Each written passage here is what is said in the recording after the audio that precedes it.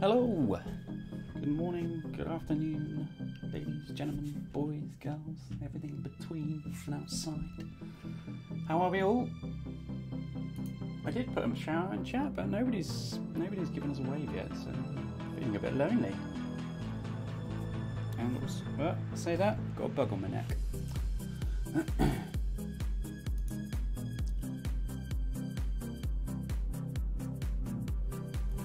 The classic wait for somebody to say hi. Oh, I've lost my mouse. That's not good. There we go. It's back. It's back. Don't nobody panic. We've got some music this week. I actually can't hear it myself, so you'll have to let me know if it gets annoying, if it's too loud. We've gone for a chill station.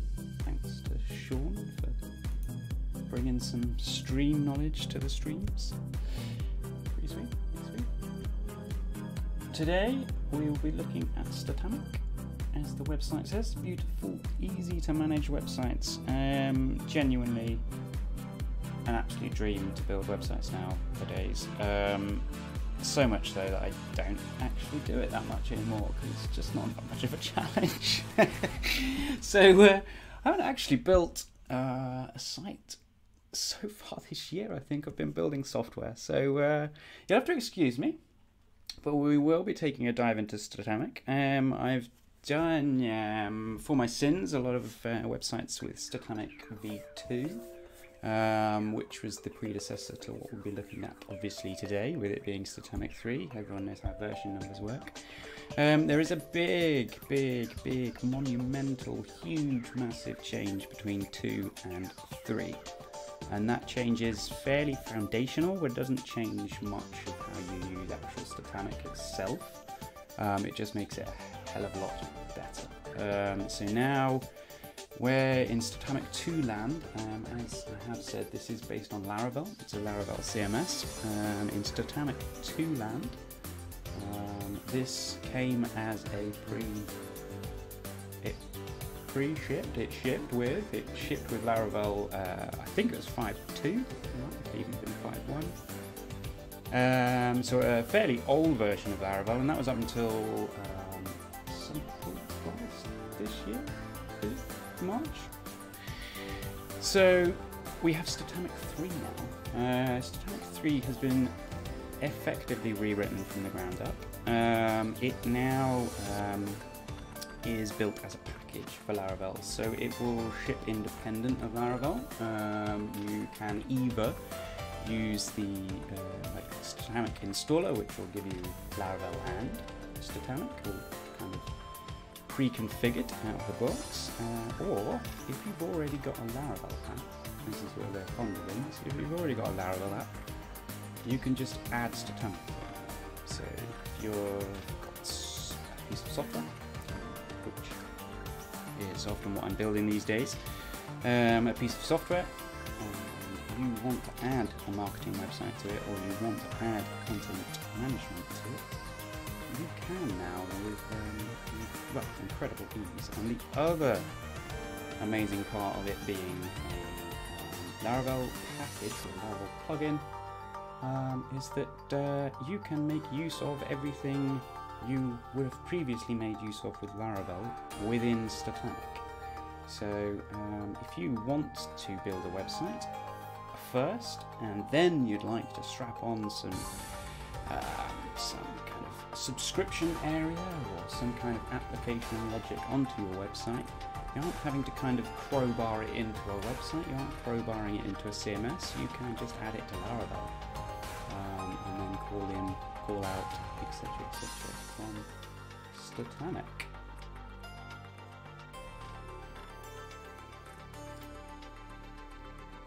So, who amongst you has... It's very quiet. I'm going to ask this question anyway, but who amongst you has ever used... Ah, okay, there we go, thank you. I'm a little quiet in relation to the music. Let me drop down the music a little bit.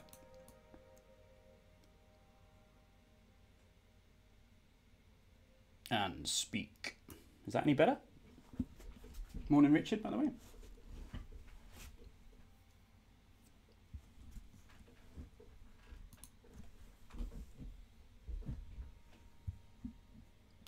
fans are going crazy.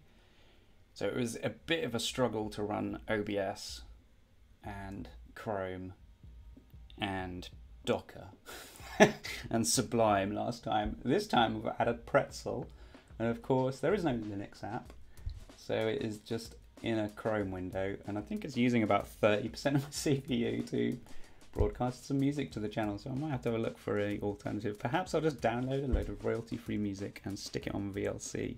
That was going to be my tact, but I ran out of time. And also downloading music. Don't know where to get it from. Don't know whether there's some kind of special setup between Pretzel and YouTube that makes it not get DMCA'd or whatever. Don't know. No idea. Awesome. Morning, Rich. Yep. Thanking you. Much better, much better. All right, all right. How is the music? It's on the chill station. I guess you're listening to something called So This Is Goodbye. I cannot hear it, like I say. So if it gets annoying, let me know. I will change it. We should probably make our own little Nordev station. I think you can make like a playlist and stuff on this. I'm not sure. Shall have to look into it. Anyway, back to. I'm not going to spend this first part chatting for the first 2 hours this time. I've learnt a lesson, although to be honest, like I say, the title of the talk is Building Websites has become too easy, because it kind of has. So I don't know whether or not we've got enough content to fill 8 hours, to quite frank. But if we don't, I'm sure we can slip on some bonus stuff at the end. The plan is to clone the Norfolk developers, new Norfolk developers website.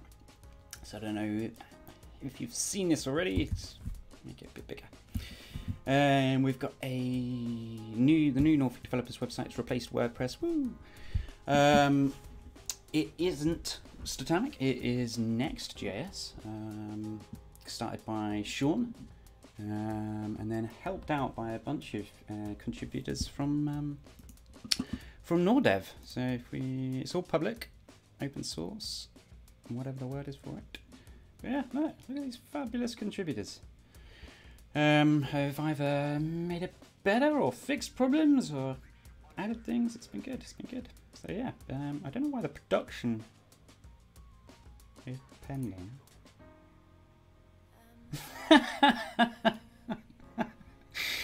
I guess we'll ask Sean about that.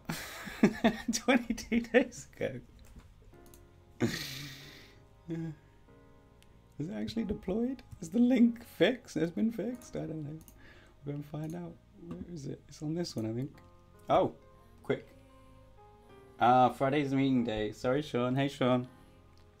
Meeting day? What does meeting day mean? That's yeah, scary. Just noticed the stream is really far behind, so I'm going to see if we can make that a little bit better. And there is a stream setting somewhere around here. I can't change it after I've gone live. That is so annoying.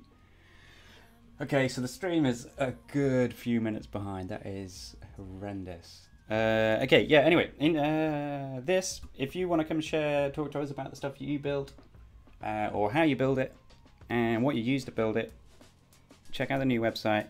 Check out the latest post on there, introducing what the stack. We've got 2 people signed up. I need a third person, a third company, to say, yes, we would like to come and speak to you about how we build stuff. So is this link going to work? Oh, it does. Okay, curious. So maybe that has been deployed. No idea. Sean, have you any idea why this is showing as pending 22 days later, now that you're here? Anyway. Statamic. Awesome. We're going to rebuild the Norfolk developers website and have some fun on the way. Like I say, version 3 is just out, unfortunately. So one of the awesome parts about the Laravel community, the PHP community, is the documentation. The documentation is always pretty good. Oh, must be your fault. Oh yeah, okay. Yeah, if Git, sorry, Sean's just said that the deployment process, the deployment failing is my fault. It's obviously like git commit author equals Alex. Yeah, maybe later. It looks like it's actually deployed. That link was right. So I guess it's deployed and forgot to update GitHub. I don't know. Awesome. Anyway, right, yeah, like I was saying, the documentation in the Laravel community and the PHP community is absolutely friggin' awesome. There is one caveat to that, and apparently is the new Statamic 3 documentation. It's got to be said that the documentation is a little lacking at the moment, which is unfortunate. It's also struggling to get indexed, which is again quite unfortunate. Hopefully they'll improve the situation. All of this, or everything you see today is, I believe, open source. You will need to license it. We'll talk about that in a moment. But yeah, everything you see is up on the GitHubs under the Statamic branch here. So we've got the CMS that we will install shortly. We have the docs, which is itself a Statamic site. We've also got the migrator, which will take you from 2 to 3, quite obviously. And there's another repo in here that I will hopefully will get to play with, and it is the SSG package. So you can take your built Statamic 3 site, your finished final product, and run it through Statamic SSG, which will render it to a static site. So it'll turn it into HTML that you can chuck on a CDN somewhere, and forget about it. I guess that was probably the wrong word. You wouldn't forget about it, but you know what I mean. But yeah, we will play with this package. I've run it once. It worked straight out of the box. It blew my mind. So hopefully it will do exactly the same when we do it later along the line. Maybe that will be part of our bonuses towards the end. So yeah, Statamic is now open source. Statamic 2, the crutch was that there was no open source stuff, so you couldn't pull requests or do anything. It was via a v2 issues branch or v2 issues repo, so it's probably still hanging about somewhere. But yeah, all open source, all open now. What I mean by licensing is hopefully on this page. Here we go. Building sites for yourselves. It is meetings day at Superpass office. Sorry guys, didn't realise. When's your next one? And if I DM Juliana, can we get it reorganised? Just realised it's going to take you at least 2 minutes to hear me say that, so I'm going to carry on talking about the pricing. Pricing, you need a license basically. If you're building it for yourself, a friend, or a hobby site, then you can use the basic version of Statamic for free. If you're not, you need to buy a license. It is $259. For some reason, where is... Oh, here we go. There's a better product. There's a better pricing page somewhere around here. Here we go.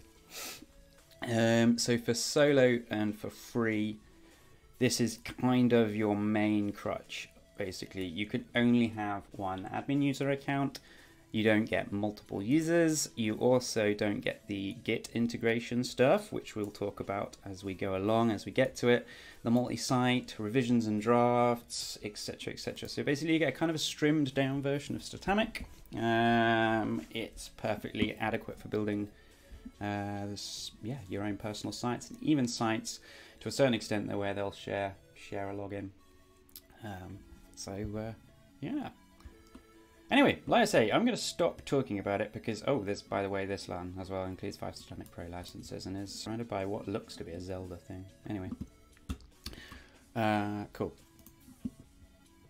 We're going to stop talking, stop chatting.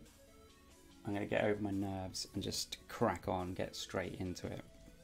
So like I say, dev's documentation is a little bit lacking, but the core stuff is in there and there's quite a few jokes, so that's good. So, building a Statamic site is pretty routine. There's two ways, like I say, that you could potentially start with it. You could bring it into an existing Laravel package, or you can use the template boilerplate to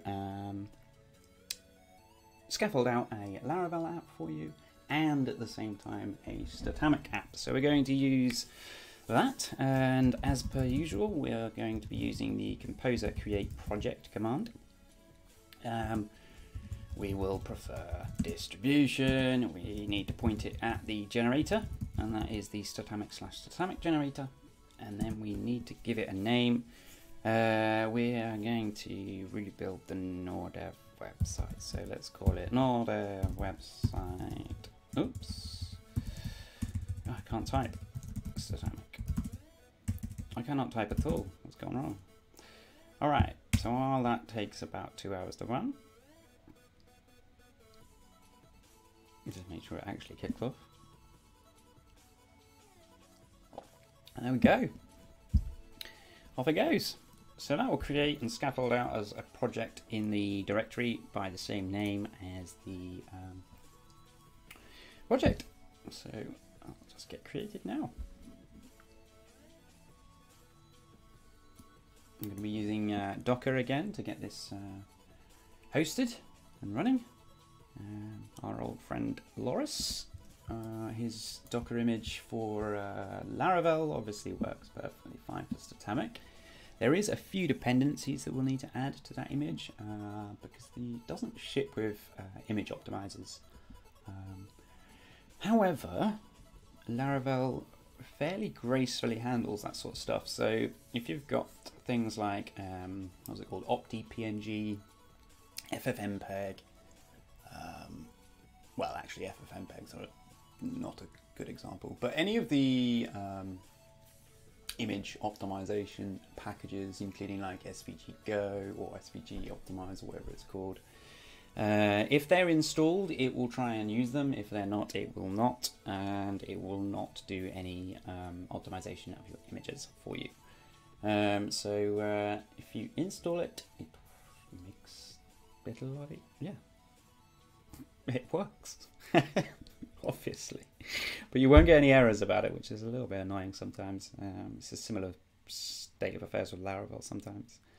There'll be an extra package or something that you need to install to get something to kick off. Otherwise, it kind of just gracefully ignores it, which is not fun.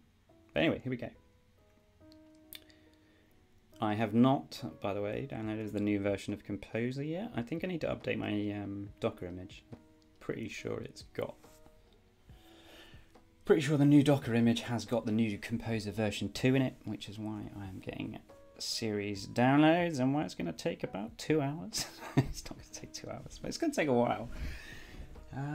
So, I mean, I haven't done much, but is there any questions at this stage?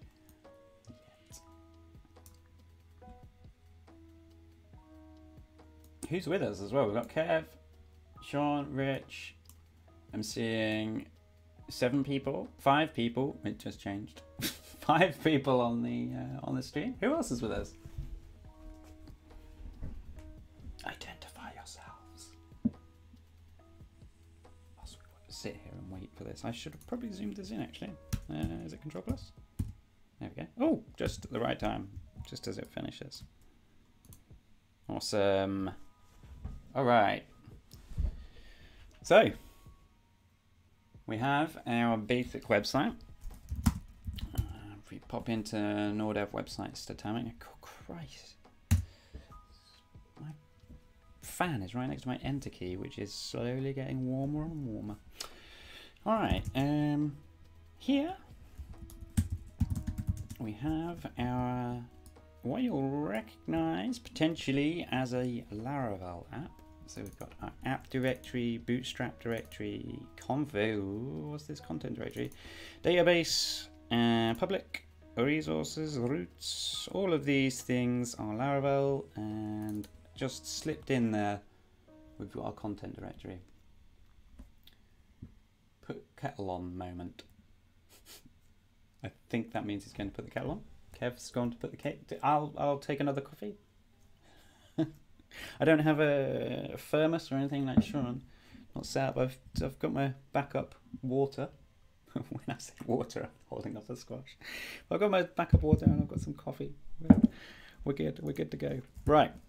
So I'm going to open this project in Sublime. Hopefully that is nice and big. Thanks to Hamza for the UI scaling tip. That's really helpful. It means I don't have to change about 5 different keys every time I want to go streaming.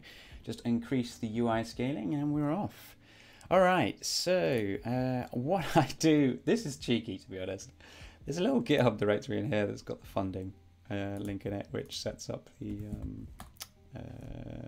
it sets up the GitHub funding thing. So just delete that. All right, so yeah, we've got a basic default Laravel app here, within which you will get a content directory, and this is your flat file CMS for Statamic.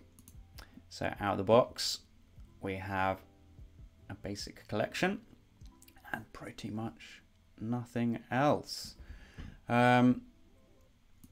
We will touch upon these. I keep saying that. We'll touch upon these as we get to them. Obviously, we're going to get to collections pretty quickly, but first things first, I need some way of running it.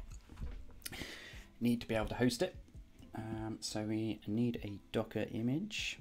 So let's get started on that. Now for this project, we only need one container. There is no database, there is no Redis, there is no anything else other than a PHP server. So we'll create a basic Docker file, within which we will import from Loris our classic usual Docker file. So will be, there we go, Laravel Docker PHP 7.4. So that's what we'll use out of the box. Now Laravel Docker ships with Xdebug setup.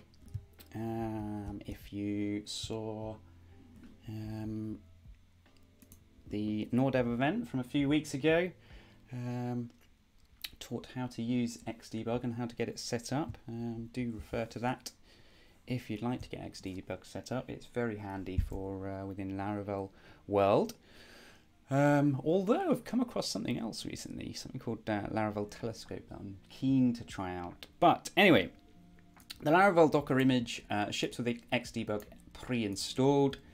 It will slow stuff down, so I usually remove it because I've quite honestly have never been able to get it running. Even after that, the episode last week or a few weeks ago, I still cannot get Xdebug to connect. It's the Docker, it's the use of Docker and on a Linux machine that's really getting me. Anyway.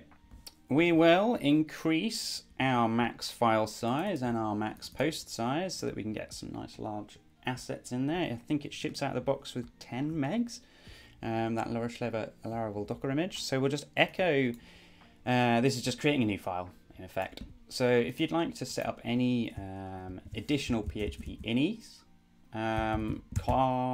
pop a file in the user local etc php conf.d / whatever you want .ini. So we're going to call it statamic.ini, and it's going to just pop in these 2 lines. We've got a /n here, which is interpreted by a -e, which will turn this into upload max file size 128 megs, and the next line post max size equals to 56 megs, so that we have a fairly decent setup from there. One thing that doesn't come in the image as well is, well, it does, but we'll change it. I'll show you why in a minute. We need to create the composer cache folder and make it writable by any user, because the next line we're going to call, now this is fairly unique to Linux.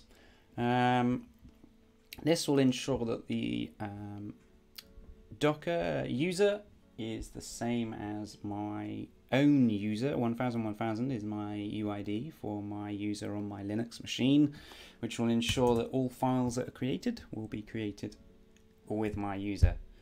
so I'll have access to them. That is, I think, fairly unique to a Linux setup. You won't need that on Mac or Windows, I think, but don't quote me on that. Finally, we need, or not finally, but we'll need to expose a port. That will be 3000 for our sakes. We will tell Composer, the package manager, to use as much memory as it sees fit. -1 for an unlimited memory. It will just basically run a command before it kicks off to enable PHP to basically give it unlimited memory. And then actually, finally, this is our command that we need to use to serve up the app. And we're going to use PHP artisan serve. And we're going to tell it that it needs to host it on its public interface and that it needs to be on port 3000. That is our Docker file done, with some luck. This will get us going, get us hosted. So back to the terminal. We first of all need to build it. So we'll take our instructions from our Docker file and we'll build it. Docker build dot will build the Docker file in the current directory with its current context.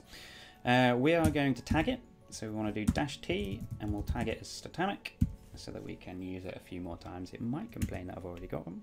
It shouldn't do. There we go. Fantastic. So that image is built and we are good to go. So the next part in our quest is to launch a container using that image and mounting our current directory, our local directory, into that image in the var ww.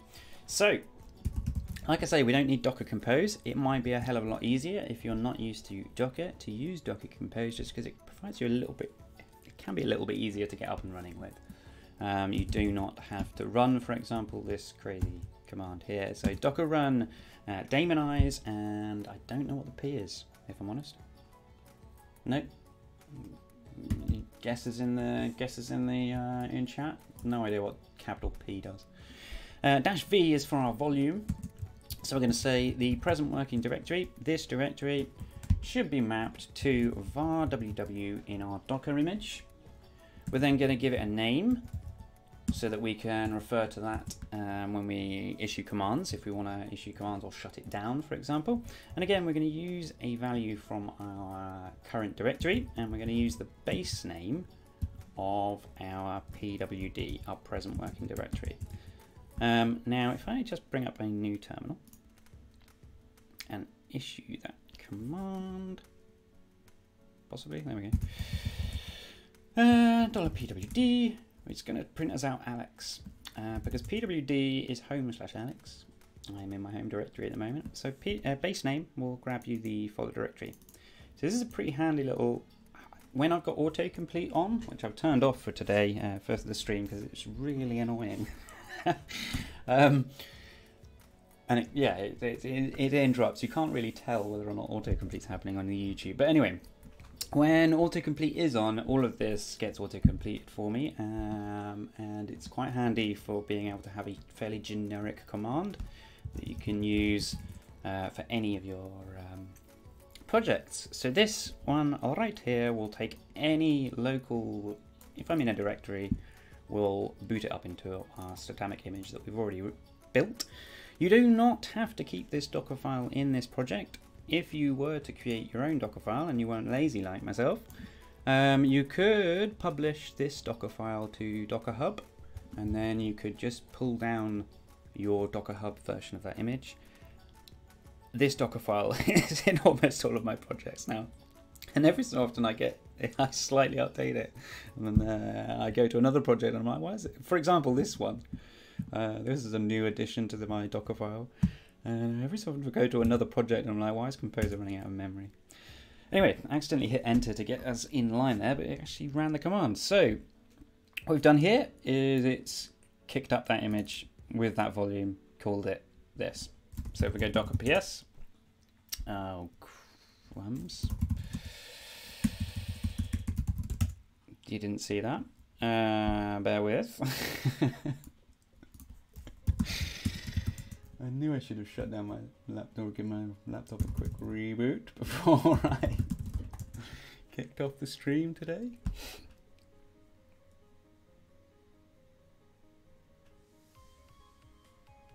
Just shut down those extra images. Okay.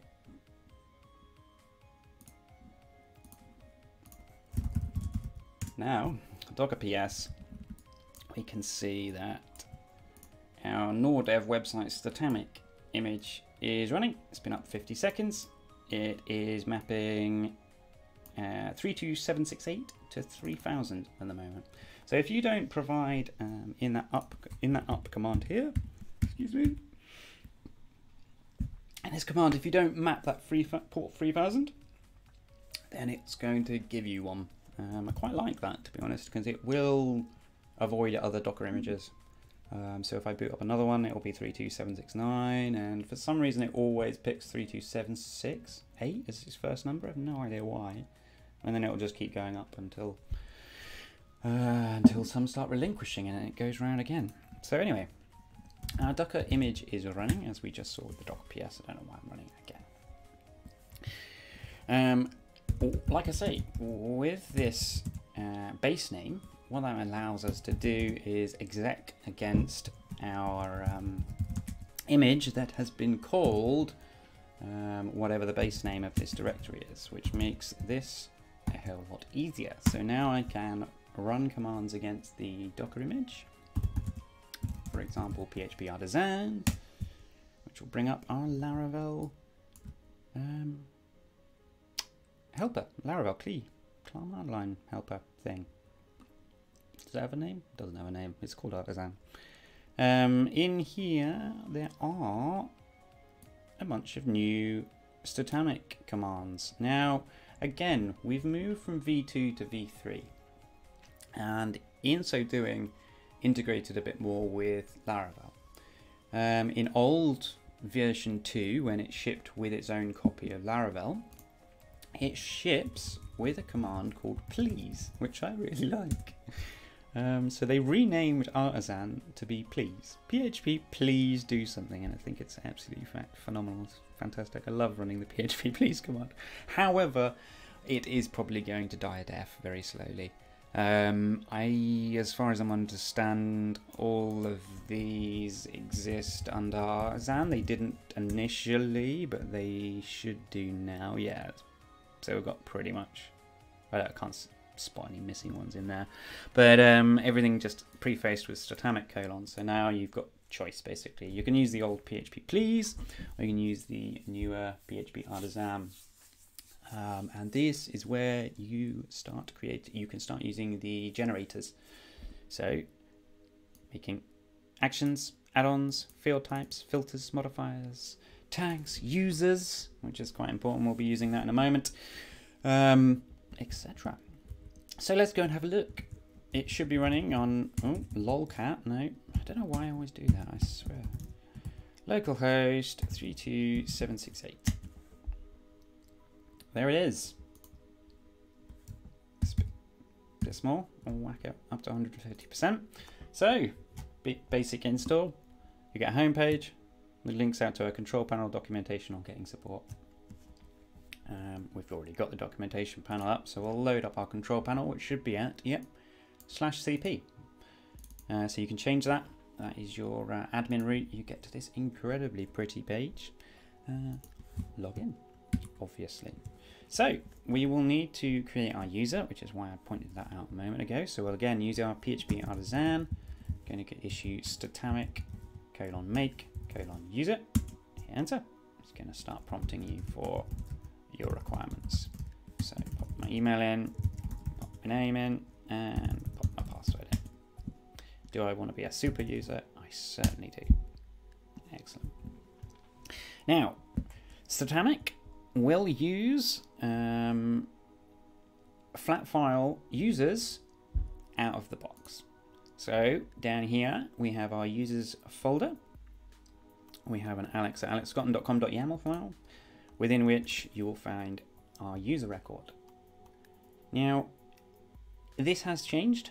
In version 3 now, you can use, so if you install, there's two, like I said earlier, two ways of installing Statamic. If you install it the way I have done today, using the installer, using the template, you will get flat file users.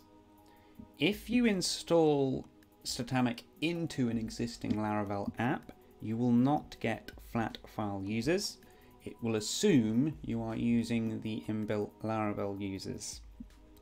That is something to be very aware of.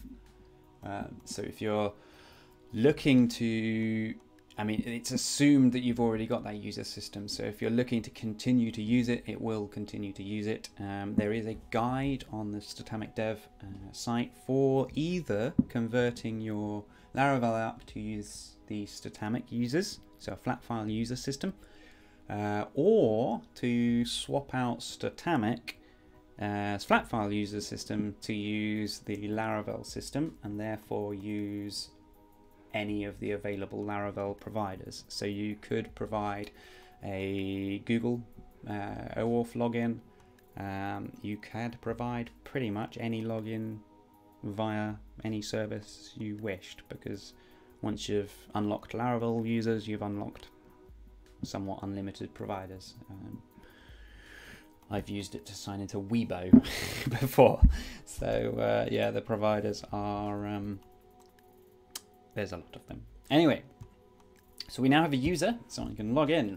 We can see, oh, excuse me. Should probably turn off 1Password. Can I turn off 1Password temporarily? Does anyone know? Right, disable it or something.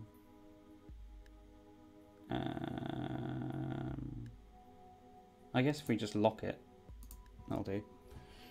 All right. So upon first login, you'll get greeted by the dashboard, and it will walk you through it. Everything within Statamic will walk you through it. So it holds your hand. One thing we will talk about is pro mode, or enabling pro mode. So as I said, out of the box, you can have this for free now. Didn't used to be able to in Statamic 2 world. It was a little cheaper, but Statamic 3 is now has a free mode. If you like, you can enable pro mode, which is basically just adding a config variable, and it will convert the site into a pro mode, and then it will drop a little disclaimer at the bottom to say that you're in pro mode, but you do not have the license to support it. You can run in pro mode on a local host directory, and you can also enable pro mode on any site that has staging or UAT. I believe there's a whole array of terms that if you are having those as your subdomain, it also understands that that's a development environment, and it will allow you to be in pro mode without a license, which means you only need a license for your production server. Everywhere else you enable this pro mode, you ignore the, quite frankly, annoying pop-up at the bottom, and you've got all of the features of pro mode. We'll ignore this all to start off with. We'll keep it nice and simple. One of the biggest things in there is Git integration and user accounts, but we'll cover those possibly part 3. For now, we'll keep it simple. So, collections are your front and center for your content types. So out of the box, you will get a collection of pages, and if we edit this collection, you'll see its settings, and what I'm looking for here is this section here. Routing and URLs. This is the crux of how you get your content types set up. So pages by default will be sat at parent, don't touch this, parent URI /slug, which will enable pages to be at the root of your domain. So norfolkdevelopers.com/. This page will contain our homepage. So this pages collection will contain our homepage. So if we go in, you can find it right here, our homepage. Yeah, exactly. You can just easy just to change two lines in the config, or I think it's just one line, isn't it? Yeah, just pro equals true or whatever. But like I say, we'll cover that when we've whizzed through all of the basic features of a CMS. Now, there isn't going to be anything that's going to blow your mind here, but it is all first party. Field sets and blueprints and stuff are fantastic. Why a parent URI rather than just pages? I don't follow. So within here, we're talking about the routing. Why parent UI and not just slug? You mean like this? It's going to take ages for you to hear that, me say that, because I've just looked up and we're still in the pages thing. Next time, somebody needs to remind me to put it on ultra low latency before I go live. That would be brilliant. The reason for this is to enable nesting. If parent URI or you don't have a parent, then it's not going to fill that in. You'll just be /slug. However, if this page was underneath another page, then it would inject that parent's URI, and that parent's URI could potentially include another parent, if that makes sense. I think, yeah, hopefully that makes sense. This is horrible. There we go. Cheers. All right, Simon. It's like answering a question and then just kind of stare at the monitor for couple of minutes while I wait for somebody to hear the answer. Right, anyway, we'll cover some more as factors of collections as we create some more.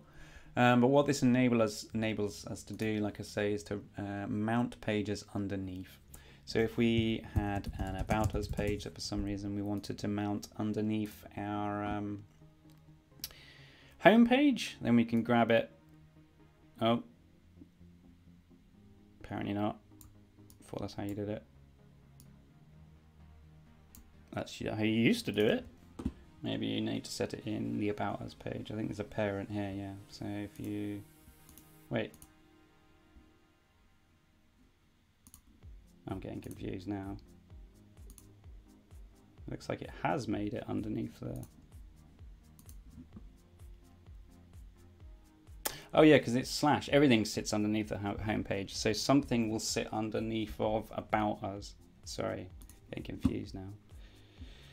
So if we wanted to put Contact Us, for example, underneath About Us, we can select a parent over here and say it sits under About Us. There we go. And now Contact Us is using its parent URI to form its URL. So if we go to the Contact Us page now, we can just tap our Visit URL button over in the top right hand corner here. It is sat at About Us /Contact Us. And you can just keep doing that as many times as you like. So yeah, that's how our collections work. There is an option within a collection as to whether or not this is enabled, so whether or not you're allowed to nest things underneath each other. So for example, we'll be creating a posts collection, we'll also be creating a jobs collection, and I can't remember if there are any other collections on the website now. Oh, can't spell Norfolk for a start. So yeah, we'll be creating posts, jobs, and magazines. That's the one. So these will be our 3 content types, and then our code of conduct and our about page, and this home page itself will be within the pages collection. Okay. This is probably a terrible introduction to collections, but I think I think we will create a collection now. I'm struggling. There we go. Yeah, we'll do that. So we're going to create a collection now to contain our posts. So this is our first content type. We need to identify, obviously, what's within a post, and we will do that with our blueprints. So we create our first collection, and we will call it posts, and we'll need a handle. Will just be posts. You'll get brought to your introduction screen. There's no entries at the moment, so it's pretty simple. What we will need to do though what we can do is use this scaffolding option. So if we tap on scaffold out resources, what we'll be presented with here is the three main resources one needs in order to display posts. So it will probably want a blueprint, and we'll cover those in a minute. I'm just hard coding the roots still. What do you mean by hard coding the roots, Simon? We've got an index and we've got a show.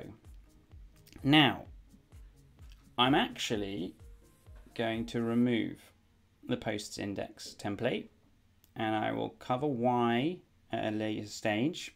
But part of the power of Statamic is the ability, or what I particularly enjoy about Statamic, is the ability to completely and utterly generalize your page template to the point where a single page template will load any page across the website. So whether that's a collection, an index of collections, and we'll cover this, how we set up indexes shortly, it should be able to generate, it should do that for us, and it will just be the one page. It allows us to reduce all of the repetition and keep the logic really sensible.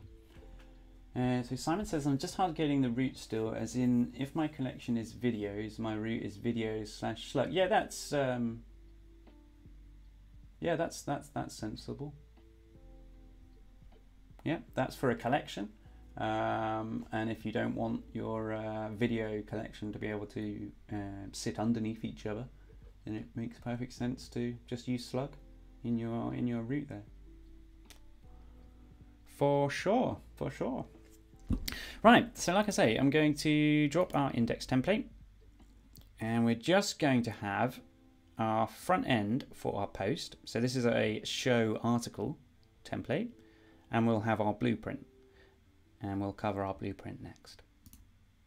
So we'll create our resources for this post, and then if we pop into blueprints now on the left hand side here, we will find we have a posts collections in here, a blueprint, sorry, for our posts.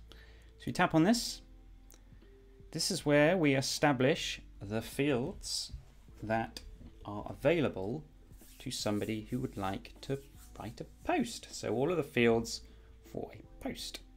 So if we bring this side and this side, we can identify that obviously we have a title, we have an author, we have a hero image, and then we have content. Now, content in the world of Statamic takes the form of a field called, well, in fact, actually, to be honest, you've got a lot of choice. You could use a fair few different fields. Statamic actually supports Markdown out of the box. So the posts can take you can either use a field to determine your content section, or with the likes of what we refer to as front-loaded YAML, we can actually just use the content section of a Markdown file. Now, I don't have any examples over here, I've just noticed. Let me see if I can grab an example off of the Nordev website. Like so. So this here would be enough to establish a post. Its title is stored within our front-loaded YAML up here, and its content is just markdown underneath. Now, Statamic will support this out of the box. If you create a content field, the content will be popped in the bottom there, and it will be marked down. However, you have a few other options to you, including one of the most awesome little fields, and it's called the barred field. So, what I actually realized I need to do is set up a few bases for us now. And one of those is assets. We haven't got a block for our assets yet. We will ignore this for a certain amount of time. We're going to also ignore the author. And in fact, actually, I have jumped the gun a little bit too much here. What we need to do, excuse me, is we'll save this blueprint here. And let's make this a little bit bigger again. Panicking now about the way to present this in a way that makes most sense. So we have our blueprint. I'm going to do it this way. Yeah, sorry, excuse me, I'm going crazy. All right, so we will create a field for our hero image. First and foremost, every field comes with a title. So every blueprint, sorry, comes with a title. So I'll create our assets field here. We're going to use the assets field type, and we're going to call it our hero image. And this is the variable that will be used within our front-loaded matter and also within our template variables. So we'll just call that hero for now. We can give them some instructions. I mean, a hero image box is fairly self-explanatory. We'll then get, these are fairly generalized. You'll get these on most fields. This hidden by default option is for our index. So should it be, make a field set. Yeah, doing, yeah. So listable shows whether or not this column is listed on index pages. We're going to hide the hero image by default. We are going to select our main and only at this moment assets container. We will cover that. That was one of the things I was potentially going to jumping the gun on, but we'll cover assets and how they work a little bit more in perhaps part 2. And here is one of the least understood or one of the most confusing aspects of Statamic.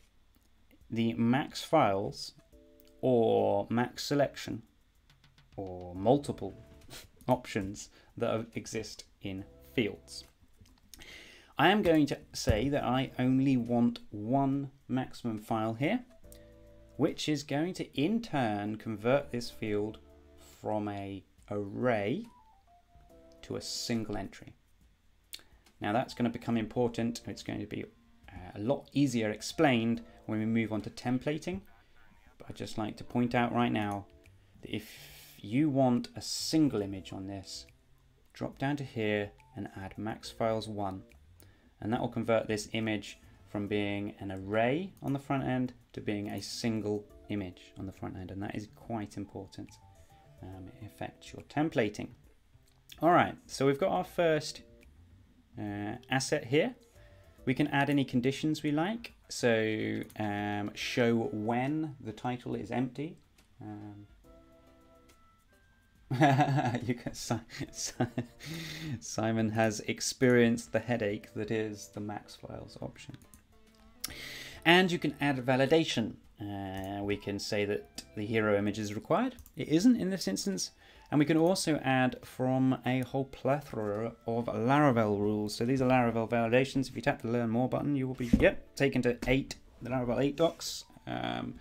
to describe all of the possible validations you can do. You can do things like MIME types, for example. So check that the image is actually a JPEG, for example. You can, oh, here you go. Look, it even gives you an example. So JPEG is not right. I think it's, it would be images. Is it image/JPEG or something like that? Something along those lines. But you can check all sorts in here. It's fantastic. And apparently I can't get rid of it. Oh my. Just hit escape one too many times there. So you get to see a free quick preview of me doing it again. So it's a hero. It's hidden by default. It's assets container and max files one. All right. We don't want any conditions or validation, and we'll hit finish this time. All right. We have our hero image. Cool. What else do we have on our page? Well, we have an author, but again, we're just going to ignore that for the moment and move directly into our content area here. So we're going to make use of what Statamic call the Bard field.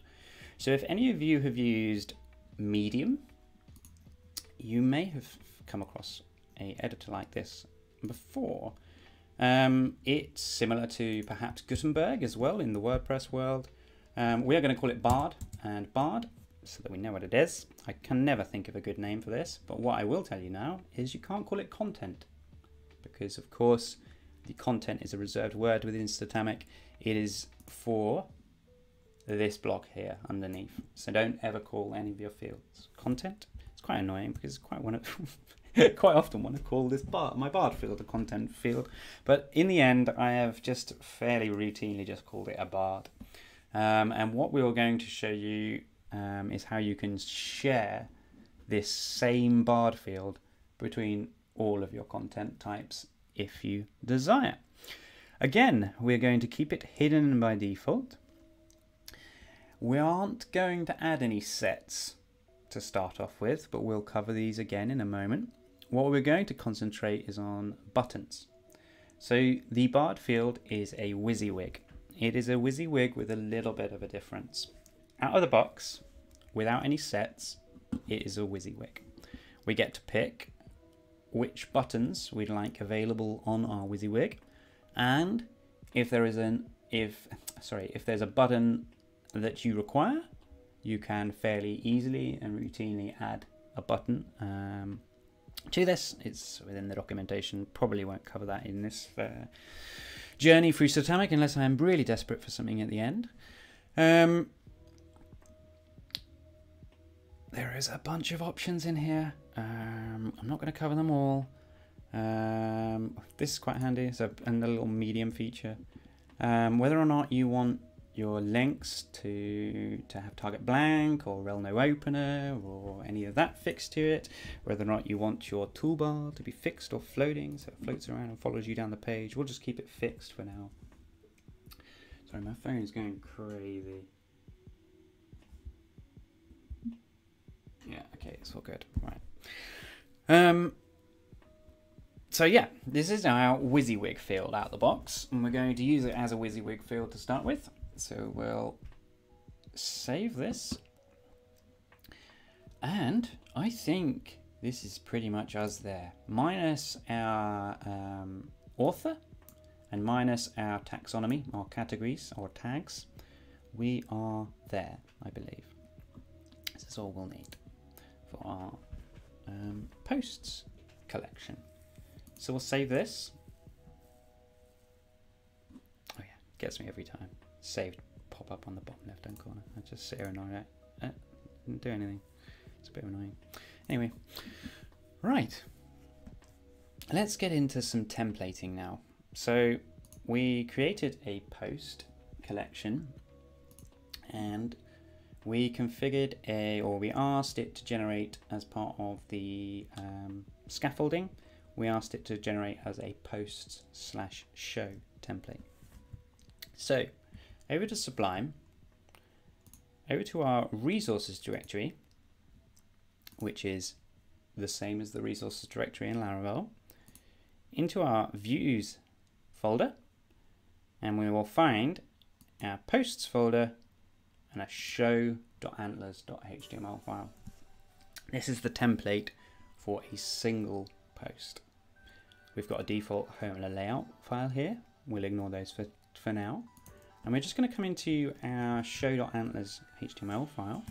This is antlers.html. It is the Antlers templating language. If you wish, you can use Blade. Just come in here, rename your extensions, blade.php, and it will start using Blade as your templating language rather than Antlers. Now, Antlers is geared up specifically for Statamic, so it includes a load of helpers, and it kind of makes a lot of sense within the Statamic world. But as far as I'm aware, there's nothing you can't do in Blade that you can do in Antlers. It might just look a little bit uglier in the Blade land because it's been you've got some helpers basically in Antlers land. So one of the super helpful features of Antlers, everything goes inside of our wiggly braces. We can use the dump command, dump function, to dump the current context. So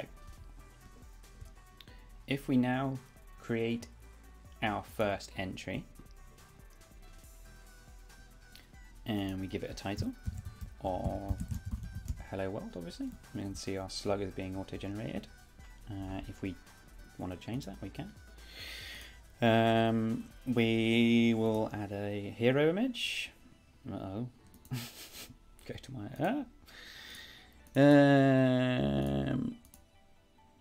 let's pop this one on it. Excellent, and we'll pick that as our image for our hero. Excellent. And now, hello Bard.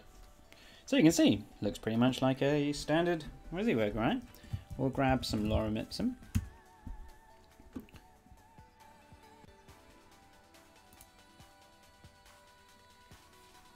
Copy those, and we'll pop that into our content field.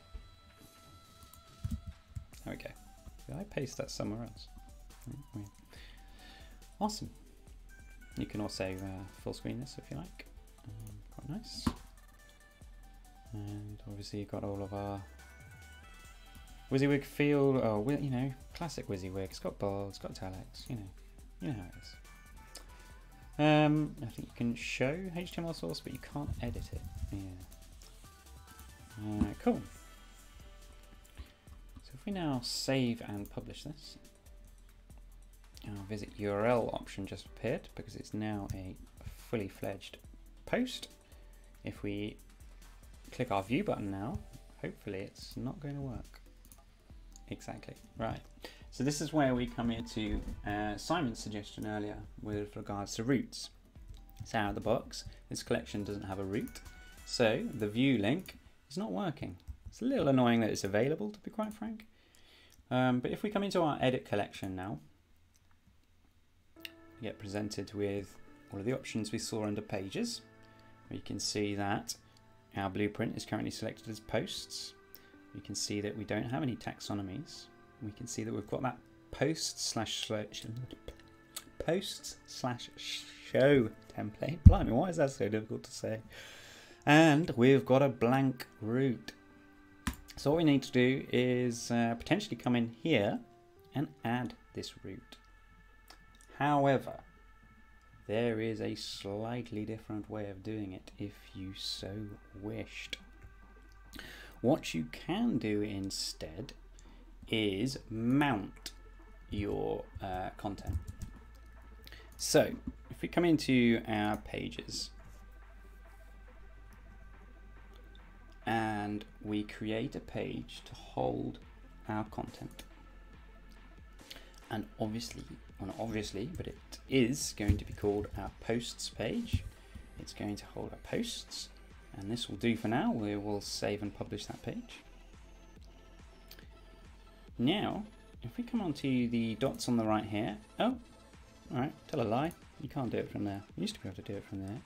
If we come into posts again, pop into edit collection and scroll down. If we add a mount, it'll allow us to pick something to mount it upon. So we'll mount it upon our posts page. Now, if we hit save and we go back to our pages, you'll see that posts suddenly has an add and an edit button. And this is because it is aware that the posts have been mounted here. Now, this used to work a little bit differently in version 2 land. This all used to be set up from a pages context. And in fact, actually, pages never used to be collections. They used to just be pages. This has changed a little bit. And there is, the last time I tried this, there was a slight bug. So the posts are now mounted on this posts page. And within the template, we should be able to get them.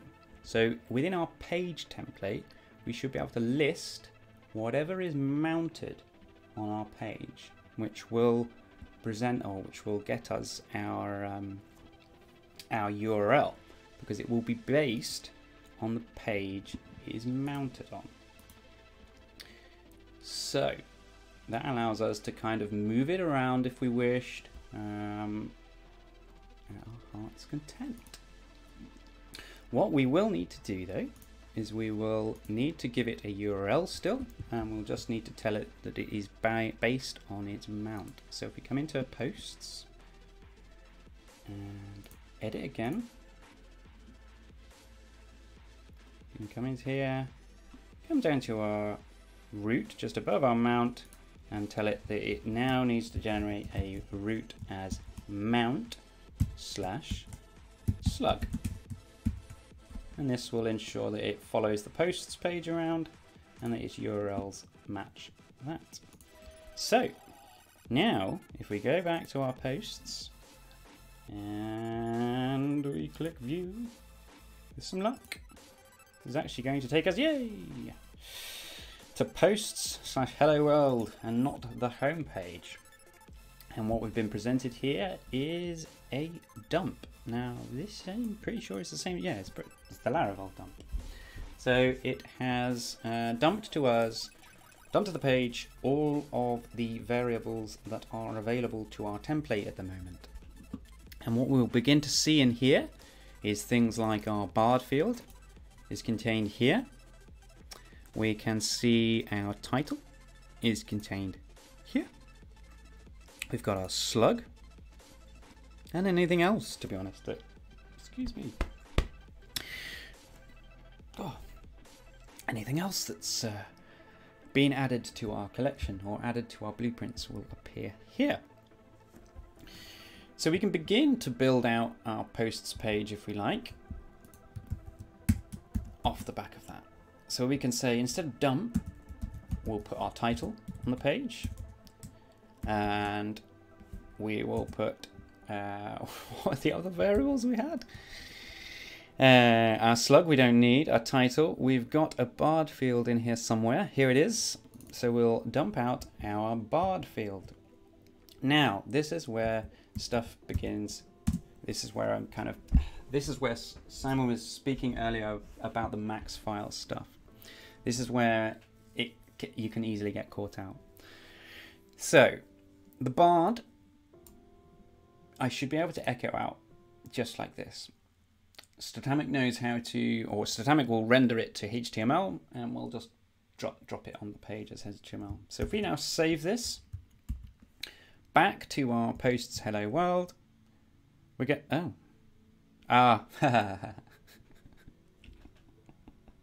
this has caught me out before. We will fix this in a moment. Let's fix it now. The layout file over here has got flex in it. I don't know why.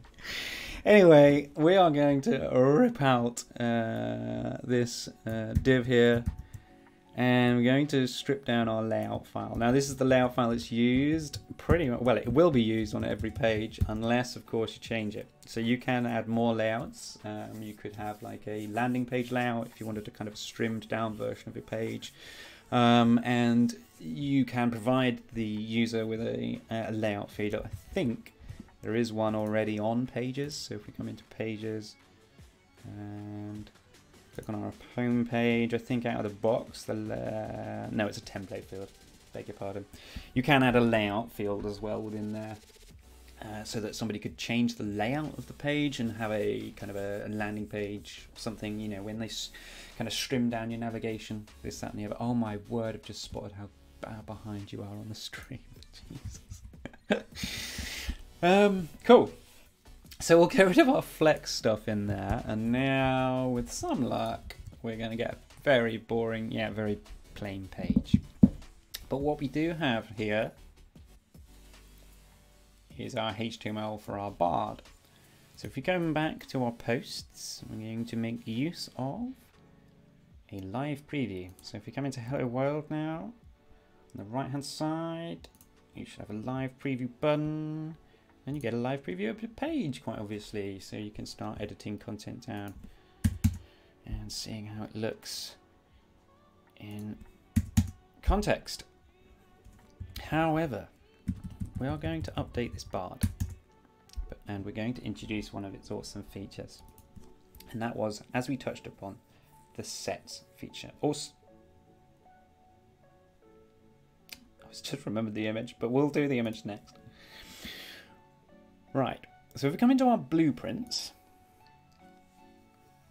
and we come into posts again and we open up our bard, we touched upon the sets, and I said that I wasn't going to add any at the moment. We will now add a set. Now, it's quite difficult to describe these, to be honest. They are blocks, what I like to refer to as blocks. So, if we take a look at one of these pages, what's a good page to take a look at? To be honest, this website's fairly routine. There isn't much special stuff going on, really.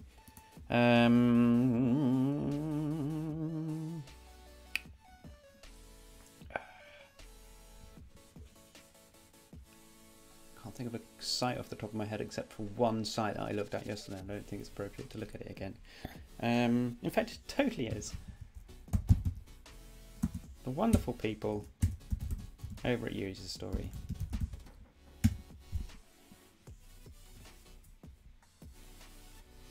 If you haven't met these people, meet them, employ them to make your website better, your software better. They are also our first sponsor. Thank you very much. Anyway, so when I find my mouse, oh, lost my mouse. If we take a look at some of that page, not this page. Let's take a look at the About Us page, for example. Got a content section here. It's very much made up of blocks, right? What we do is possibly a good page. Here we go. Got these blocks, and they're all fairly similar. They follow a layout, right? It's got a headline, it's got a tagline or a substrap, and it's got an image and a background color, and that goes on. And you could also consider these potentially to be a similar block as well. All right, and then another one here. We've got like a footer block. Now, you could add these to every page, or you could add some field sets to your page to say what these blocks should be, or you can go at it from a set angle. So what we can come in here and do is add, for example, a full width marketing section. Terrible name for it. But what we can come in here and do is add fields to that particular set. So we can say that we want some text. It's going to be the headline. And we will actually show by default, and I'll show you how that, we'll see how that takes effect. So usually this would affect a index page for a field. This still affects the index page of the field, but it actually for the little block that appears within the that appears within the bard. It will all come clear as we come to it. Again, we can add some conditions. So we can actually say that this headline is required. And then we can add another field to our headline, and we will say, where is it? A text area. And we'll say a substrap. And we will actually hide that by default. I don't think we need a character limit, and I don't think we need to make it required in this instance either. They don't have to put a substrap in.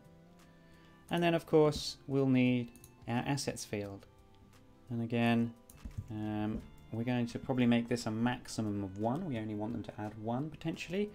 Although the option to add several appears below on this one. So who knows? So maybe we allow them to add multiples.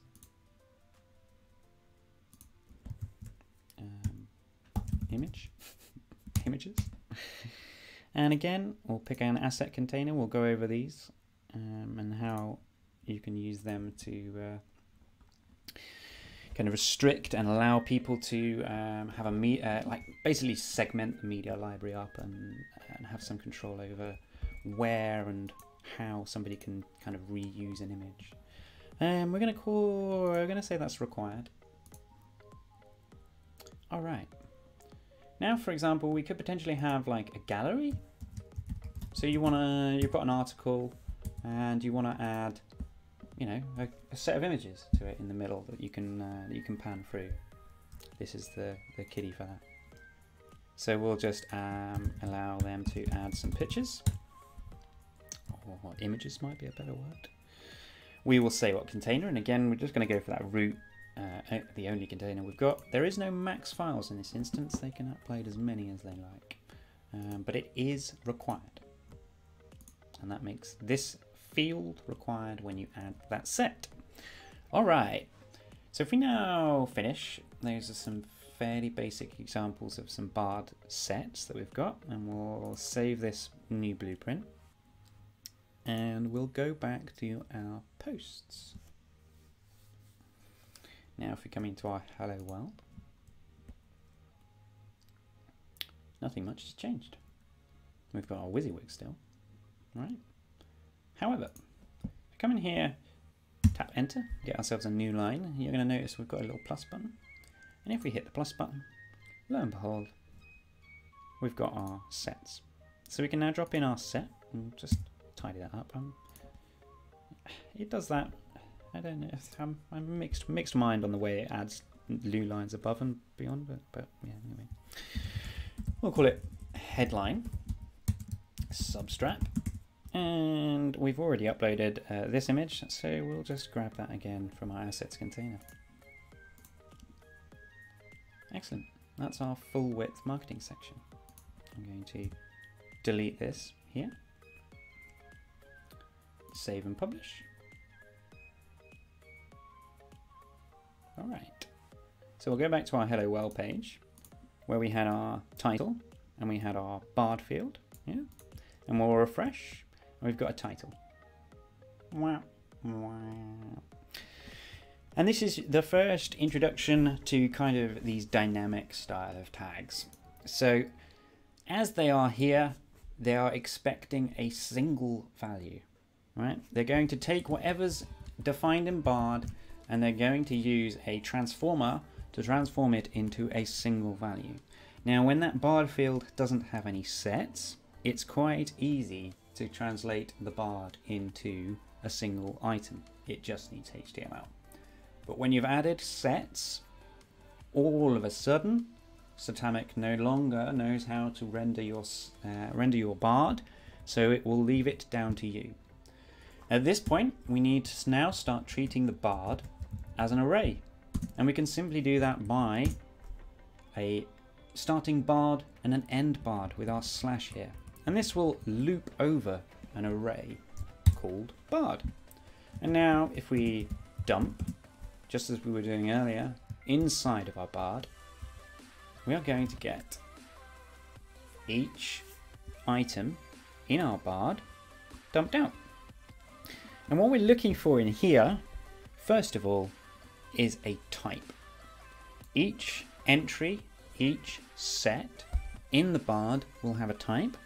When it is the standard WYSIWYG type, or standard WYSIWYG text, it will just be text. And it will have a textual value that will have our HTML contained within. P tags, look, already all wrapped and ready for us to go. This second section is going to be of type full width marketing section, which looks ridiculous. And again, it will have our values that were defined on that set. So, so we have a headline, we have a substrap, and we have some images. All right.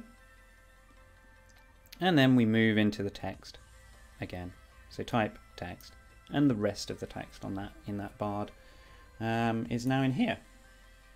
Take this, boom. There's all of our HTML for the rest of the page. Okay.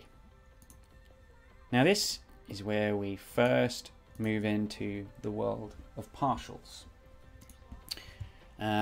Specifically for our bard here, we're going to use that type variable to load a partial that matches it and is able to load it.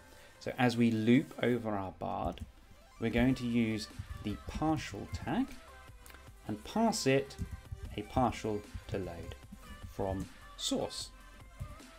So we're going to say that this partial is a bard, yeah, slash sets slash, and then we're going to use single braces here because we're inside a tag to interpolate our value of type,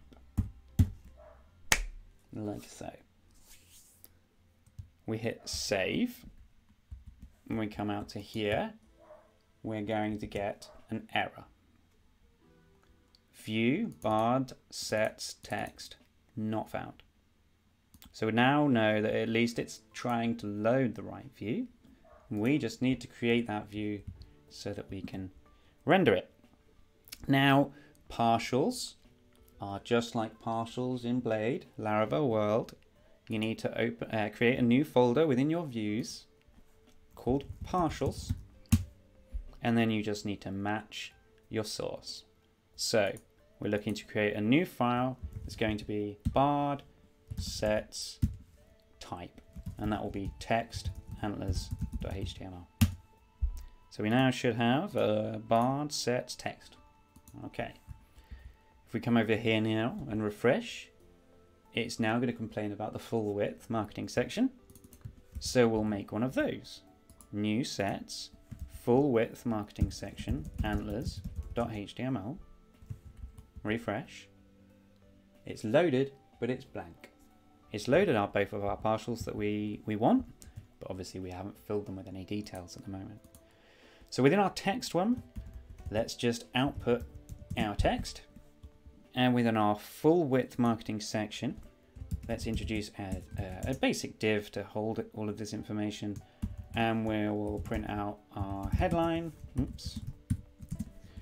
Our headline. Does anyone remember what else was defined on this? Some assets, I believe, and a substrap. I'm leaving out assets for now because I want to cover those as one full chunk. So we now have both of our sets defined. We've got a text set, we've got a full width marketing section. So now, if we refresh, bingo bango, we have our first set. Here is our text set. We've got our headline and substrap that have been injected from our marketing thing. And then we've got the continuation of our textual area. Didn't miss it. You mean the stream in general, Chris? I'm like, did I ask anyone if they missed anything? Hey, Chris. Hopefully that very simple demonstration there, you can see the power in that, right?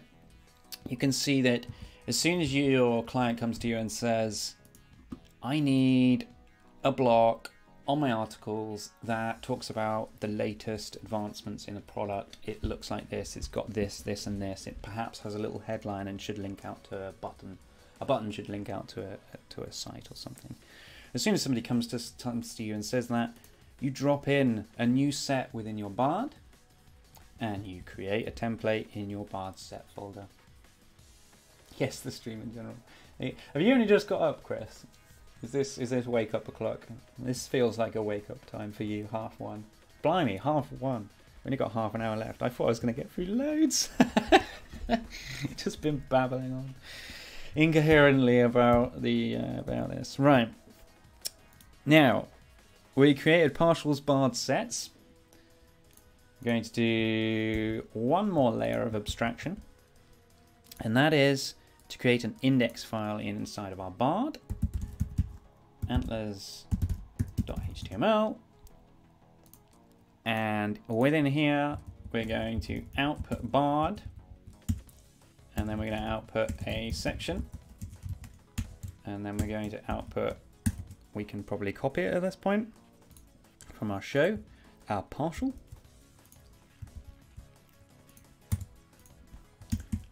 and then we're going to end our section and end the loop on the Bard. All right. So that just allows us to move the looping into one place, right? So that we can call that in anywhere. And now we can, instead of looping over our Bard, refer to our new partial that as it's been stored in Bard/index. Now, I've used the source attribute, the source parameter, to pass in Bard/index. But in this instance, it was suddenly 1:30, so that sometimes happens. Yeah, that definitely happens to me all the bloody time. The amount of times I'll just like get zoned in and then just be like, "Ooh," and look at the clock. Yeah, I basically didn't do any work this morning because couldn't risk it. Anyway. So we used the source attribute and we injected a variable, right, with a single set of handlebars. If you don't need to do that, you can use a slightly shorter version of it, pop a colon on the end, bish bash bosh. Now you can refer to them as well, I think, as Bard dot or Bard slash, doesn't matter. It doesn't care. Let me refresh now. My favourite thing to do, refresh and see no changes whatsoever. That's brilliant. Excuse me.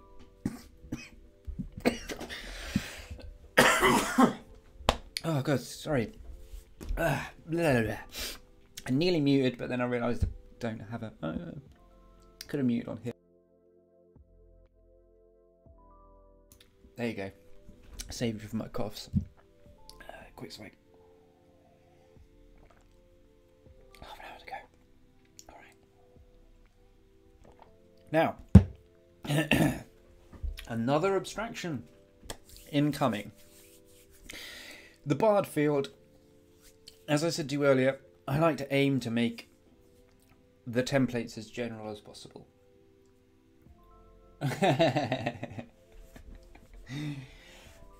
Sean's a bard in our D&D group, and we've yet to convince him to play one of his many guitars. Druid next week. What after that? Says Chris. Wizardry. We're going to be doing wizardry the entire time. It is one massive experiment in wizardry. Okay. The Bard field. The Bard field will belong to posts. It will belong to pages. We'll probably want a Bard field on every content type. And we do not want to configure it in every single place, especially if we're referring to a partial that is set up to only load a particular layout and particular sets and stuff. So we want to make that as general as possible, and we don't want to repeat ourselves. It's one of my key mantras in programming life. So we can use field sets in order to do that. So what we can take is we can take our bard from our blueprint, extract it, pop it in a field set, and then we can include that field set inside of our posts and inside of our pages and eventually inside of any other content type that deserves some content. And we will touch upon, this is a great time to touch upon the YAML nature of everything that we have done so far. So none of this is in a data, well, it's in a database. That database happens to be your hard drive, your folders, and that content is all stored in YAML and Markdown. And we're about to see how that works. So if we create a field set, we're going to get the same type of interface. The only difference, we don't have multiple panels. What I've just realized is I didn't touch upon those multiple panels in the other blueprint, so we will. At the moment, we don't have any fields in here. That's fine. Let's save it. Okay, so we now have a bard field set and a blueprint with a bard on it. Let's merge the two, or rather, let's move one to the other. So if we come into our blueprints within our resources folder, and we come into collections and into posts, and then posts.yaml, this is the definition for our blueprint for our posts. These are all of our fields. We've got our title field, all of its options. We've got a hero field with all of its options, and hello, we have a bard field. So, going to take from that dot there, from the list, we're going to scroll, and we're going to take all of this till the end. I'm going to cut it out. All right, neaten that up a bit. Brilliant. Posts no longer has a bard on it. We will go to our field set. We will open our bard.yaml, which is what we've just created. And we're going to remove these empty braces. It's just because the fields were empty. It renders it with the brace. I'm not too sure why. I guess that's a YAML thing. We can then paste in our fields from our bard, and we can just correct the indentation a little bit. It was obviously indented slightly deeper in the blueprint. So we'll just tab that down once, twice. I nearly sang 3 times a hero. Save that, and with some luck, so long as I haven't done it incorrectly, if I refresh this blueprint field set now, we have a bard appeared. And within our bard, we can see our full width marketing section and our gallery still. Perfect. Finish that. Back into field sets. Oh, actually, back into blueprints. Back into posts. We can see our bard has disappeared from our posts blueprint. So we can use this link existing item. We can link to a field set, and we will pick bard. This prefix here is to prefix every field as it says in the linked field set. So if you had a field set that was warranted repeating, you could repeat it and then prefix every field that's within it. So say you wanted a content field for 2 sections. You wanted 2 bards on this particular page. We could prefix all of it with, I don't know, the other underscore bard. And then as it comes through, as you would see in the dump, you'd see all of those fields prepended with other underscore instead. So that would be other underscore bard. Instead, we're just going to link this naturally in, which will mean it will get rid of the top layer of bard, and it will just be the fields that are defined in there. So immediately we're just going to get our bard back again. So if we hit save, That annoys me every time. They really need to put something up in this top right hand corner, because bottom literal the opposite side of the page to say yeah I did that is not cool. Anyway, moving on. If we come into our posts now and we look at hello world, it's not going to worry, it's not going to, yeah, there we go, perfect. It's all still there, all still configured. If we visit the URL, which we already had up, it's all still working. Excellent. But we've abstracted now two things into a fairly general way. So what that means is we can come into our pages blueprint,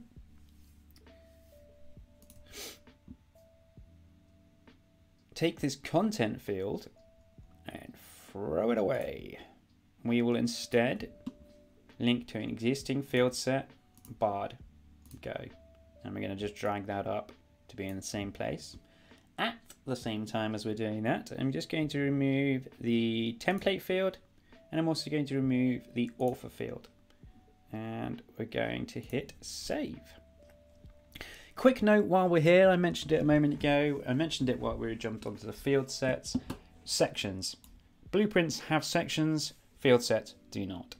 The sections sidebar is predefined. You can delete it, and would you know, you'll lose a sidebar. You won't have a sidebar anymore.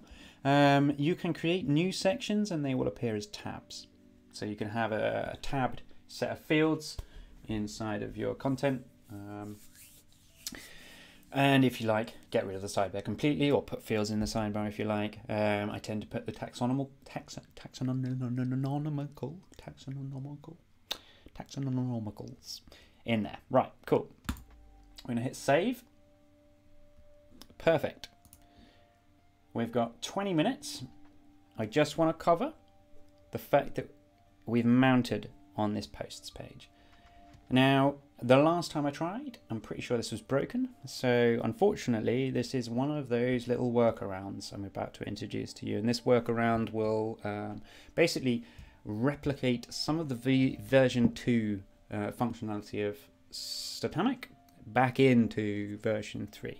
So we talked about mounts and how you can mount posts or mount any collection onto one of your pages or one of your posts for that matter. Once this happens, you would then use your template to output. Wish this was Twitch could clip that. Huh. Oh, wish it what? I'm not even gonna. I don't even know. I don't even want to know, Chris, what you'd clip. Once you establish that, there are these add and edit buttons. Now, there should be a way to detect that from the context of the page, and unfortunately, touch wood, so far I have not been able to do that. Now, I don't know if this is a bug or what it is really, but it just does not seem to work. So what I tend to do is reintroduce a version 2 feature, and this is a little bit hacky, but it's a nice tip, a nice hint to get back to a fairly generalized world. So if we come into pages, come into our posts, and in our front matter, our YAML at the top, I'm going to add mount posts. That's all we need. And that will allow me in the template to discover that this posts page has a mount on it. There does not seem to be any other way. I believe you should be able to use, we will find it, we were using it later within taxonomies actually, but we should be able to use an entries tag to get those entries out, but as far as I've played with it a couple of months ago or whatever it was, that does not work. I mean, it might have been fixed. I don't know. I haven't kept abreast enough, I'm afraid. So yeah, if you know that happens to be counter to that, please do share it in chat. All right. So we're now going to enable every other page on the website. And in order to do that, I'm going to come in here and I'm going to delete this home page template. I do not like page templates. And when I say that, what I mean, this is an opinion coming out now. I don't like people being able to change the a page via a template. It should always be this default template, in my opinion. You should be able to change the layout, so you should be able to change the navigation. You should be able to trim that down, have just just your logo or something along those lines. But when it comes to the actual template of the page itself, it should be, in my opinion, generic enough that you should be able to create any page from a page, from your Bard, right? That might be a fairly controversial opinion, but so far, touch wood, I've been able to basically generalize most websites down to a single template and a configuration of block elements. So let's do that. In our default template, we've just got a content field at the moment. We're going to flip that out for a dump field, dump function, and pop across to our page. So we will, there's no view button. Does that do view? No. Is it? Oh. Dump. Excellent. What I will quickly do as well is I've deleted the home template here. You need to come into pages, come into home, tell it it's no longer the template home, because that's one of my pet hates actually. Home templates. Anyway, by all means agree to disagree in the chat, but yeah, I'm a big fan of just pages. Cool. We can see we have a Bard that is null. We can see we have somewhere in here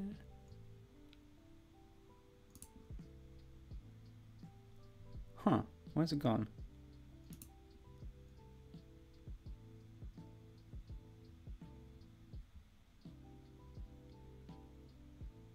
What are we on posts? It doesn't have content. It might just be because we don't have content, or if they changed this as well now.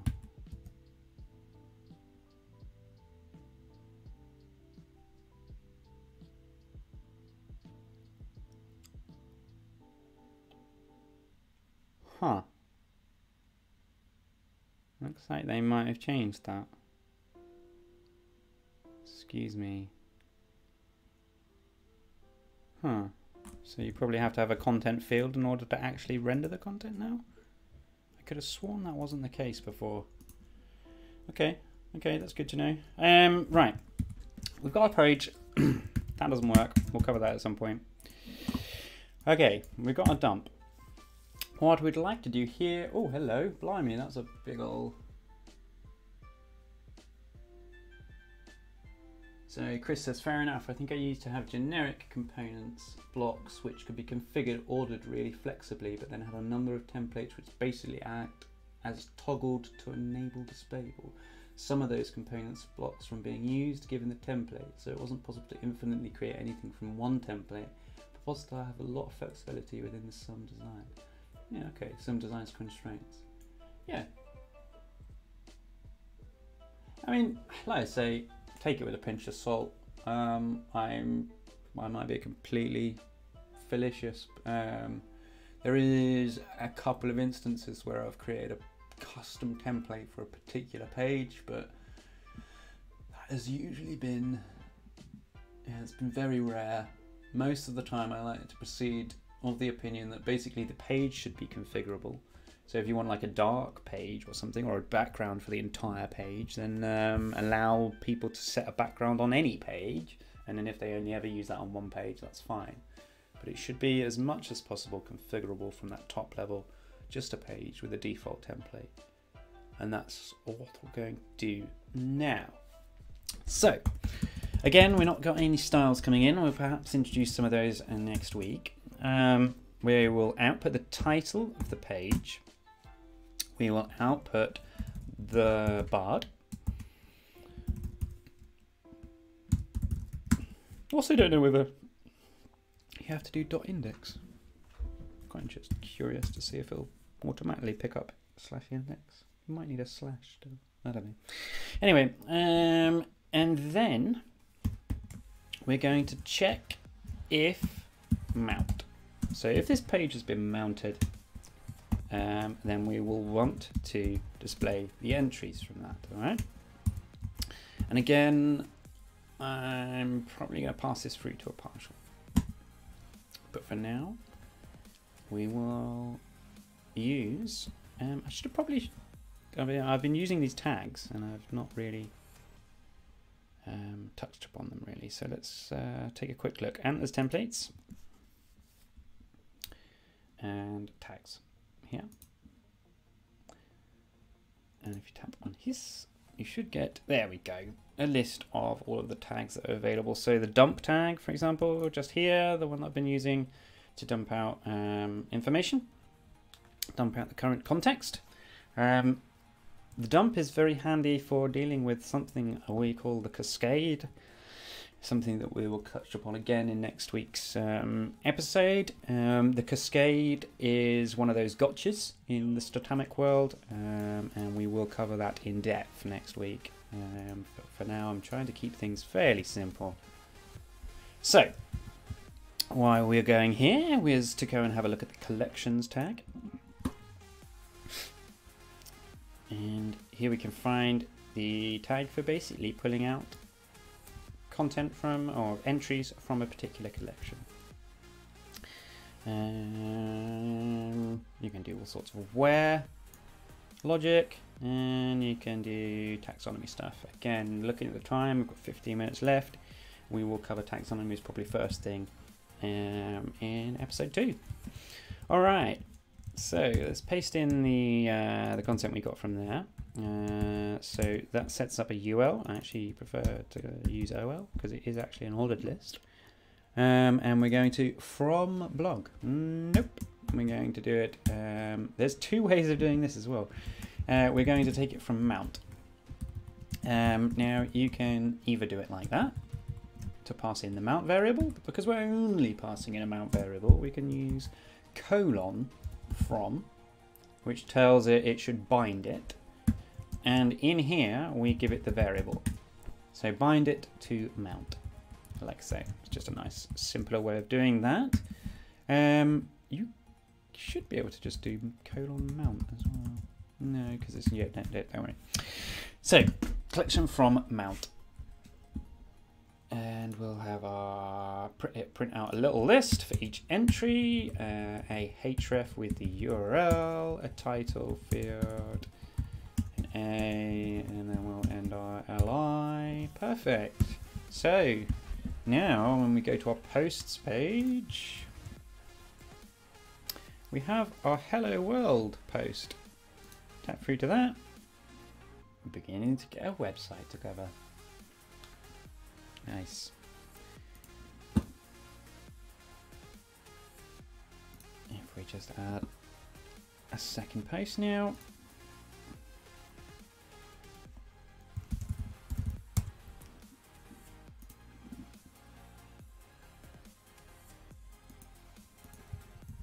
See both.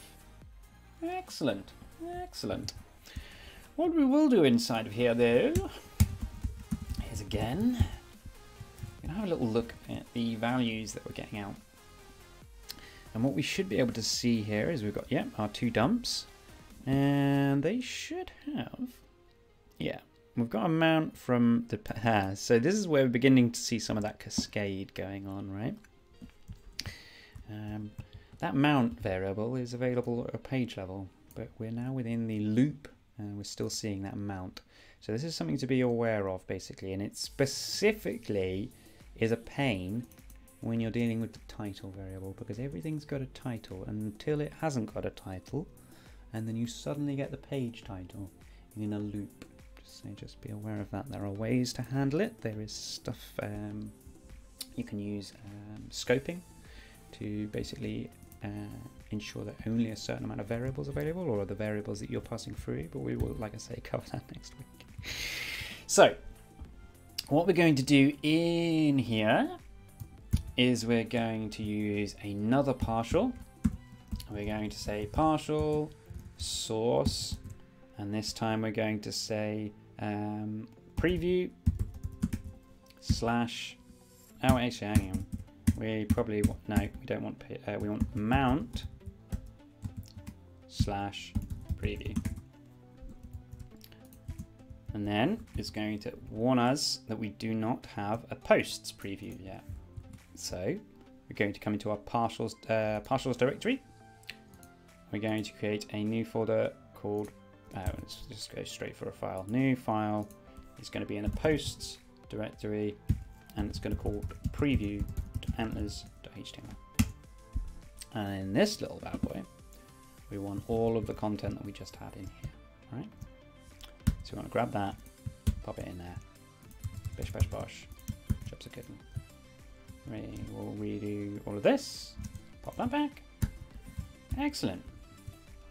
And again, we have refactored it with using another partial.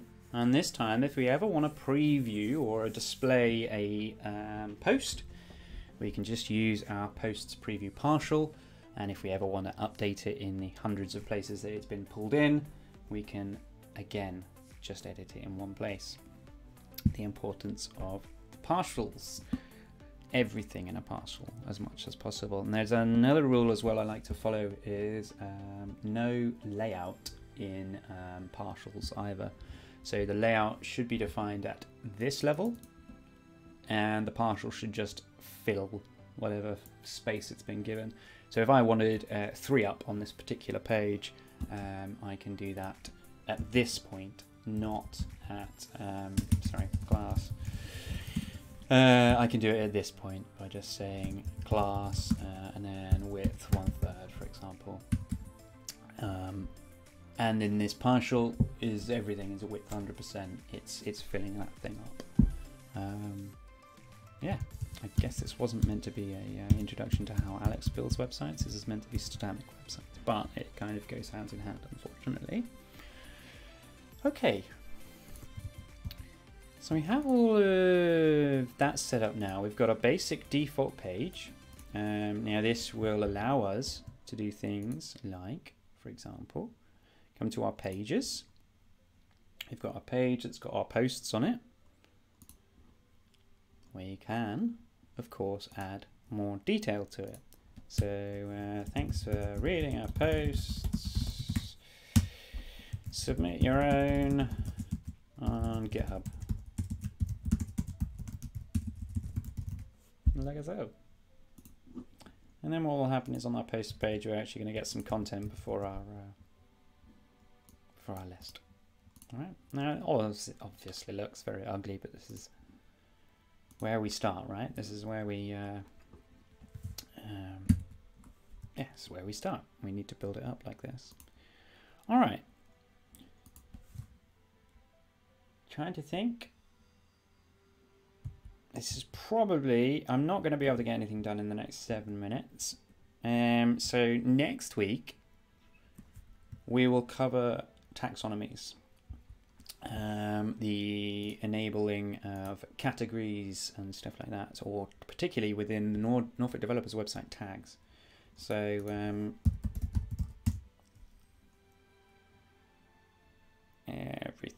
everything's got the tags. We've got the event tag. So you can see a listing of posts about events and posts about the article one's probably quite bigger. Okay. So we need to be to implement taxonomies, and we'll need to implement a much nicer version of this page, right? This is the this post index page we've got here. It's a bit ugly, isn't it? But things like pagination will need to be introduced and stuff like that. So next week we will crack on with some taxonomies. We will create our tag category or tags. And then we'll show you how to associate a collection with a tag, and then some of the free routing that you get out of the box on that one as well. And there is some gotchas in that as well that aren't immediately obvious. So yeah, hopefully that will be helpful. We'll cover some of those. Week 3, we'll probably be looking to introduce a bunch of the styling. So that'll be the one that Chris can most definitely skip because it'll be Tailwind, unfortunately. And then week 4, we will be looking at custom stuff. And that's where Statamic really comes into its own. So there is on the NorDev homepage, We've got this meetup block here that is going off to the meetup API and grabbing the events from there and displaying them on here. Now that's a fairly custom jobby, so we'll be creating our own custom tag. So just as we've got our partial tag or a collection tag, we'll create our own called meetup, and we'll use that to go and grab our data for us. Got to learn some Tailwind. Got to love some Tailwind, I think is the word you're looking for, Chris. But yeah. This time, hopefully, okay with everyone. Obviously, it'll be Wednesday next week, not Friday. It's been a bit of a crazy week this week for everyone. So we figured we'd push it past November the 5th and the US elections. There was also some controversy in the Statamic world. We're a fairly apolitical organisation over here at Norfolk Developers, so tend not to get involved in those sorts of conversations, but we thought we'd be best off just waiting a couple of days before approaching this this live stream today. But thanks for joining us. If there's any questions, now is the time. Otherwise, hopefully that was helpful, and we shall see you back Wednesday, 12 o'clock. Again, if that's helpful, unless you want me to go earlier at the earlier time of 8, or we can do 5 o'clock. I don't mind either way. I just need to move my day around. So we're apolitical. Yeah, Norfolk Developers are apolitical, Chris. We don't get involved in those conversations. Go blue team, says Chris. Go any team. All right, so yeah, thanks. Like I say, thanks for joining us. Cheers, Simon. Thank you to Chris. Thank you to Rich and Sean. Don't think of we had a message. I'm gonna butcher this name, Maladen. I'm imagining. Good afternoon, Maladen. Yeah, good afternoon to you all. Have a great one. Have a great weekend.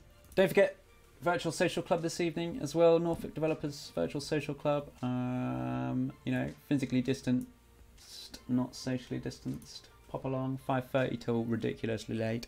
On the Zooms, details are all over the place. Join the Discords, etc., etc. Adios, Sean. Adios, Richard. I shall leave you with our Patreon slide for the fabulous people that keep us running. A quick shout out as well this week. The user story, the marvelous people at the user story are now sponsoring our Discord, sponsoring the quarterly prizes, and helping keep Norfolk Developers afloat.